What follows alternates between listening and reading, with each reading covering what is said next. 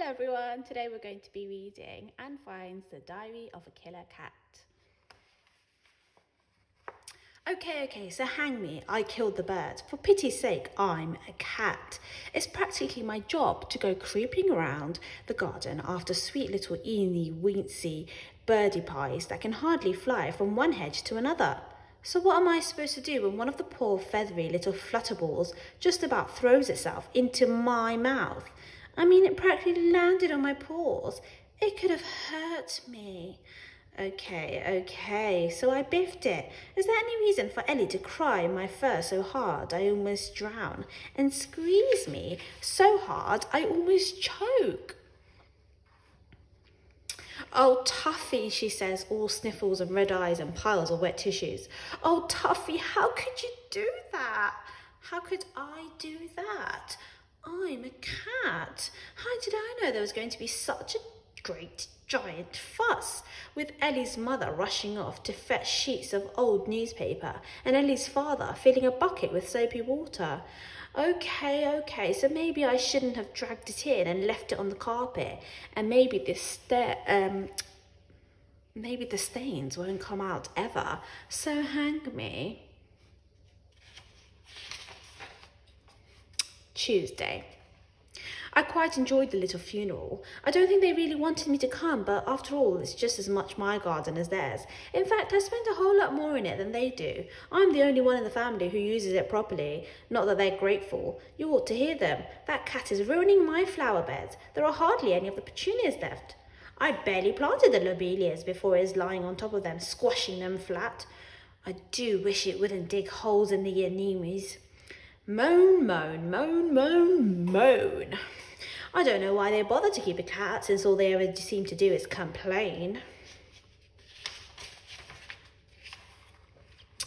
All except Ellie. She was too busy being soppy about the bird. She put it in a box and packed it around with cotton wool and dug a little hole, and then we all stood around it while she said a few words, wishing the bird luck in heaven. Go away, Ellie's father hissed at me. I find that man quite rude. But I just flicked my tail at him, gave him the blink. Who does he think he is? If I want to watch a little birdie's funeral, I'll watch it. After all, I've known the bird longer than any of them have. I knew it when it was alive. Wednesday. So spank me. I brought a dead mouse into their precious house. I didn't even kill it. When I came across it, it was already a goner. Nobody's safe round here. This avenue is ankle deep in rat poison. Fast cars charge up and down at all hours. And I'm not the only cat around here. I don't even know what happened to the thing. All I know is I found it. It was already dead. Fresh dead, but dead. And at the time, I thought it was a good idea to bring it home. Don't ask me why. I must have been crazy. How did I know that Ellie was going to grab me and give me one of her little talks? Oh, Tuffy, that's the second time this week. I can't bear it. I know you're a cat and it's natural and everything, but please, for my sake, stop. She gazed into my eyes. Will you stop? Please. I gave her the blink. Well, I tried, but she wasn't having any. I mean it, Tuffy, she told me. I love you and I understand how you feel, but you've got to stop doing this, okay? She had me by the paws. What could I say? So I tried to look all sorry, and then she burst into tears all over again. And we had another funeral. This place is turning into Fun City. It really is. Thursday. Okay, I'll try and explain about the rabbit. For starters, I don't think anyone's given me enough credit for getting it through the cat flap. That was not easy. I can tell you, it took about an hour to get that rabbit through that little hole. That rabbit was downright fat. It was more like a pig than a rabbit, if you want my opinion. Not that any of them cared what I thought. They were going mental. It's Thumper, cried Ellie. It's next door's Thumper. Oh, Lordy, said Ellie's father. Now we're in trouble. What are we going to do? Ellie's mother stared at me. How could a cat do that? She asked. I mean, it's not like a tiny bird or a mouse or anything. That rabbit is the same size as Tuffy. They both weigh a ton. Nice. Very nice. This is my family, I love, you know. Well, Ellie's family, but you take my point. And Ellie, of course, freaked out. She went berserk. It's horrible, she cried. Horrible. I can't believe that Tuffy could have done that. Thumper's been next door for years and years and years. Sure, Thumper was a friend. I knew him well. She turned on me. Tuffy, this is the end. That poor rabbit. Look at him. And Thumper did look a bit of a mess, I admit it. I mean, most of it was only mud and a few grass stains, I suppose. And there were quite a few bits of twig and stuff stuck in his fur. And he has a streak of oil on one ear. But no one gets dragged the whole way across a garden and through a hedge and over another garden and through a freshly oiled cat flap and ends up looking as if they're just off to a party. And Thumper didn't care what he looked like. He was dead. The rest of them minded, though. They minded a lot. What are we going to do? Oh, this is dreadful. Next door will never speak to us again. Oh, we have to think of something. We must think of something. And they did. I have to say, it was a brilliant plan, by any standards. First, Ellie's father fetched a bucket again and filled it with warm soapy water. He gave me a bit of a look as he did this, trying to make me feel guilty for the fact that he had to dip his hands in the old fairy liquid twice in 1 week. I just gave him my old, I am not impressed, stare back. Then Ellie's mother dunked Thumper in the bucket and gave him a nice bubbly wash and a swill about. The water turned a pretty nasty brown colour, all that mud. And then glaring at me as if it were all my fault, they tipped it down the sink and began over again with fresh soap suds. Ellie was snivelling, of course. Do stop that, Ellie, her mother said. It's getting on my nerves. If you want to do something useful, go and fetch the hairdryer. So Ellie trailed upstairs, still bawling her eyes out. I sat on top of the dresser and watched them. They upended poor Thumper and dunked him again in the bucket. Good job he wasn't his old self. He'd have hated all this washing. And when the water finally ran clear, they pulled him out and drained him. Then they plonked him on the newspaper and gave Ellie the hairdryer. There you go, they said. Fluff him up nicely. Well, she got right into it, I can tell you that. That Ellie could grow up to be a real hotshot hairdresser the way she fluffed him up. I have to say, I never saw Thumper look so nice before. And he lived in next door's hutch for years and years, and I saw him every day. Hiya, Thump. I'd sort of nod at him as I strode over the lawn to check out what was left in the feeding bowls further down the avenue. Hi, Tov. He sort of twitched back. Yeah, we were good mates. We were pals. And so it was really nice to see him looking so spruced up and smart when Ellie finished with him.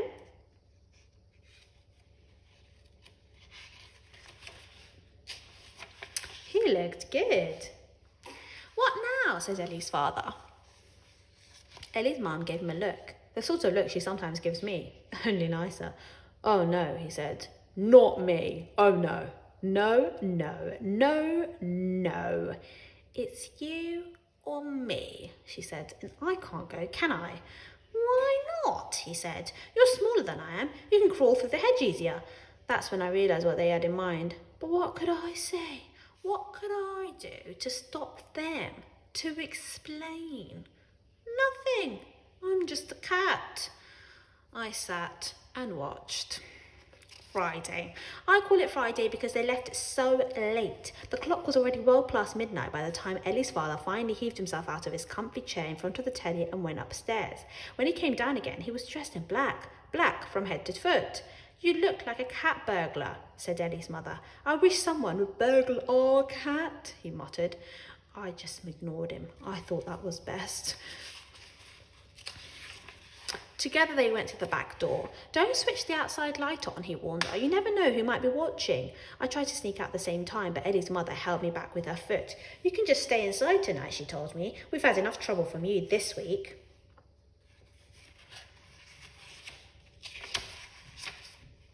Fair's fair, and I heard all about it anyway later from Bella and Tiger and Puskins. They all reported back. They're good mates. They all saw Ellie's father creeping across the lawn with his plastic bag full of Thumper, wrapped nicely in a towel to keep him clean. They all saw him forcing his way through the hole in the hedge and crawling across the next lawn on his tummy. Couldn't think what he was doing, Puskins says afterwards. Ruined the hole in the hedge, complained Bella. He's made it so big that Thompson's Rottweiler could get through it now. That father of Ellie's must have the most dreadful night vision, said Tiger. It took him forever to find that hutch in the dark. And and pries the door open and stuff in poor old Thumper and set him out neatly on his bed of straw, all curled up with the straw patted up around him, so it looked as if he was sleeping. It was very, lifelike, said Bella. It could have fooled me if anyone just happened to be passing in the dark that I really thought that poor old Thumper just died happily and peacefully in his sleep after a good life from old age. They all began howling with laughter. Shh, I said, keep it down, guys. They'll hear, and I'm not supposed to be out tonight. I'm grounded. They all stared at me. Get away with you. Grounded? What for? Murder, I said. For cold-blooded homicide. Bunnyside. That set us up all again. We yelled and yelled. The last I heard before we took off in a gang up Beechcroft Drive was one of the bedroom windows being flung open and Ellie's father yelling, "How did you get out, you crafty beast?" So what's he gonna do? Nail up the cat flap? What do you think he did? Still Friday. He nails up the cat flap. Would you believe this man? He comes down the stairs this morning and before he's even out of his pyjamas, he set to work with the hammer and nail. Bang, bang, bang, bang, bang. I'm giving the stare, I really am, but then he turns around and speaks to me directly. There, he said.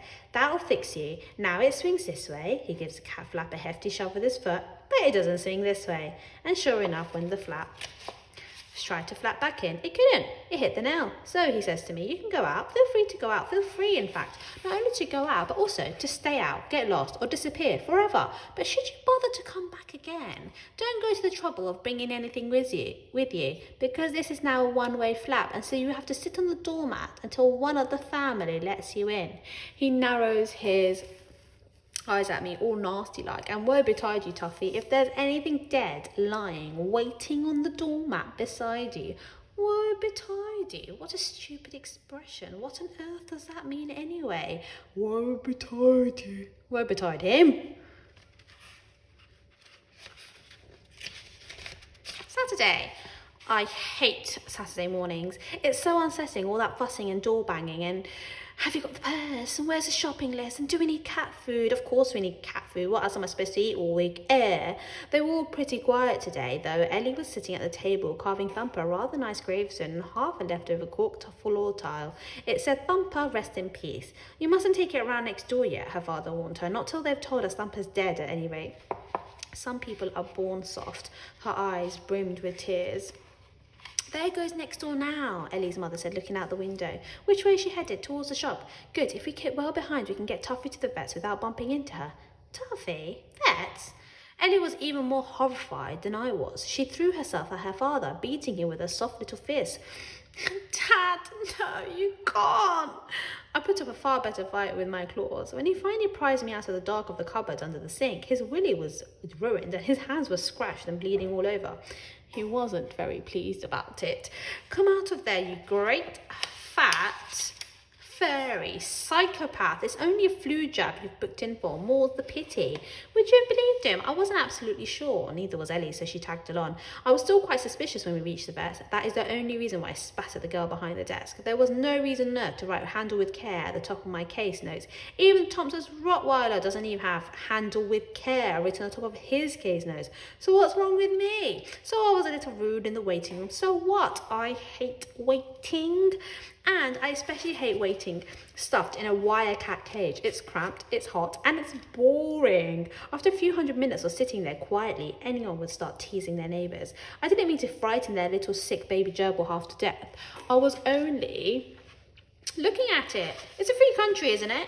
Can't a cat even look at a sweet little baby gerbil? And if I was licking my lips, which I wasn't, that's only because I was thirsty. Honestly, I wasn't trying to pretend I was going to eat it. The trouble with baby gerbils is they can't take a joke, and neither can anyone else around here. Ellie's father looked up from the pamphlet he was reading called Your Pet and Worms. Oh, nice. Very nice.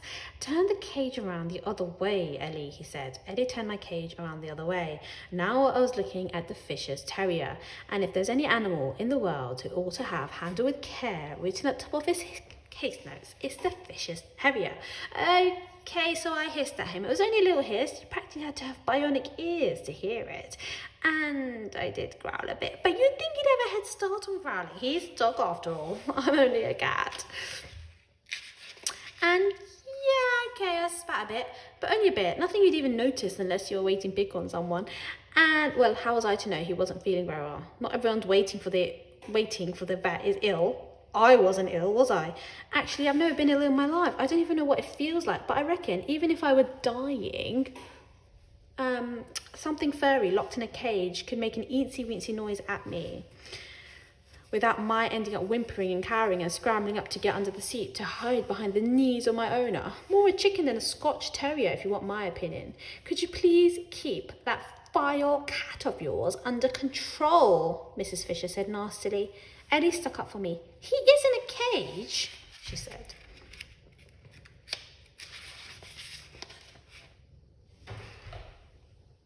He's still scaring half the animals in here to death. Can't you cover him up or something? Ellie was going to keep arguing, I could tell, but without even looking up from his worm pamphlet, her father just dropped his raincoat over my cage as if I was some mangy old parrot or something.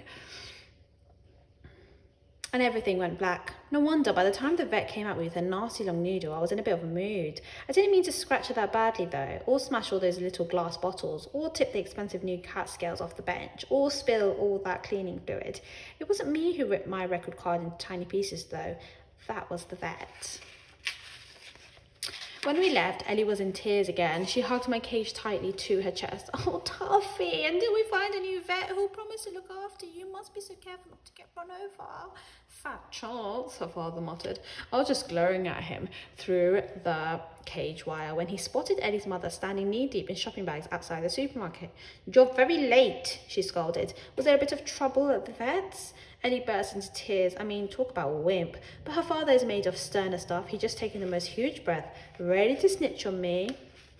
When suddenly he let it out again. Out of the corner of his eyes, he spotted trouble of another sort. Quick, he whispered. Next door is just coming through the checkout. He picked up half the shopping bags. Ellie's mother picked up the rest, but before he could get away, next door had come through the glass doors. So now all four of them were forced to chat. Morning, said Ellie's father. Morning, said the next door. Nice day, said Ellie's father. Lovely, agreed next door. Nicer than yesterday, said Ellie's mother. Oh, yes, next door said. Yesterday was horrible. She probably just meant the weather, for heaven's sake, but Ellie's eyes filled with tears. I don't know why she was so fond of Thumper. I'm the one who's supposed to be her pet, not him. And because she couldn't see where she was properly going anymore, she bumped into her mother and half the tins of cat food fell out of one of the shopping bags and rolled off down the street. Ellie dumped down my cage and chased off after them. Then she made the mistake of reading labels. Oh no, she wailed. Rabbit chunks. Really, that child is such a drip. She'd never make it into our gang. She wouldn't last a week. Talking about rabbits, said next door, the most extraordinary thing happened at our house. Really, said Ellie's father, glaring at me. Oh yes, said Ellie's mother, glaring at me as well. Yes, said next door. On Monday, poor Thumper looked a bit poorly, so we brought him inside. And on Tuesday, he was worse. And on Wednesday, he died. He was terribly old, and he'd had a happy life, so we didn't feel too bad about it. In fact, we did a little funeral and buried him in a box at the bottom of the garden. I'm staring up at the clouds now. And on Thursday, he'd gone. Gone? Gone? Yes, gone. And all that was left of him was a hole in the ground and an empty box. Really? Good heavens. Ellie's father was giving me the most suspicious look. And then yesterday, next door went on, something even more extraordinary happened. Thumper was back again, all fluffed up nicely and back in his hutch. Back in his hutch, you say? Fluffed up nicely? How strange. You have to hand it to them. They're good actors. They kept it all up all the way home. What an amazing story. How on earth could it have happened? Quite astonishing. So strange. Till we were safely through the front door, and then, of course, the pair of them turned on me. Deceitful creature, making us think you killed him. Just pretending all along. I knew that cat could never have done it. That rabbit was even fatter than he is. You'd have thought they all wanted me to have murdered old Thumper. All except Ellie. She was sweet. Don't you dare pick on Tuffy, she told them. You'd leave him alone. I bet he didn't even dig poor Thumper up. I bet he was the nasty vicious terrier who did all that. All Tuffy did was bring Thumper back to us so we can make sure he was buried again properly. He's a hero, a kind and thoughtful hero. She gave me a big soft squeeze. Isn't that right, Tuffy? I'm saying nothing, am I? I'm a cat. So I just sat and watched while they unnailed the cat flap. The end. Did you enjoy that story? Don't forget to like and subscribe for more Bedtime Stories with Benny. Bye!